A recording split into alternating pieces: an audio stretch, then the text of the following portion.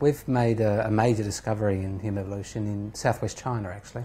We've found a new prehistoric population, one that's not been known about before, that actually has an unusual mosaic of skull features, a mixture of features that we would see in, if you like, our ancestors of hundreds of thousands of years ago, as well as some features that are a lot like living humans, and some unusual features as well.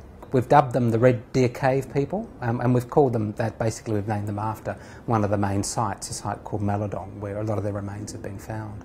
Their skulls actually have a mixture of, as I said, a mosaic of different features. So, for example, they have rounded brain cases, they have a prominent brow ridge, the cranial bones themselves are quite thick, their faces are short and quite flat, but their jaws jut forward and they don't have a modern human-like chin. Their brains are moderate in size, and in some ways they're quite modern. So the frontal part, or the frontal lobe of the brain, is quite modern looking, but the posterior, or what we call the parietal lobes of the brain, are really quite primitive, and their molar teeth are very large. So we've been working now for about 5 years in China, a close collaboration between ourselves and Chinese scientists. And during a visit a couple of years ago, my main collaborator over there, Professor Ji Shui-ping, brought to me a large piece of rock that had been stored in the basement of his institute for almost 40 years. And he said to me, "Darren, what do you think of this?" You know, and I had a look at this piece of rock, and there was the top of a skull just jutting out of the rock, and nothing else could be seen. And of course, after I picked up my own jaw from the floor, I realised that this was something potentially very important. The skull that we could see actually looked really quite primitive. And my colleagues said that this was from a site that could be quite young, that could be towards the end of the Ice Age.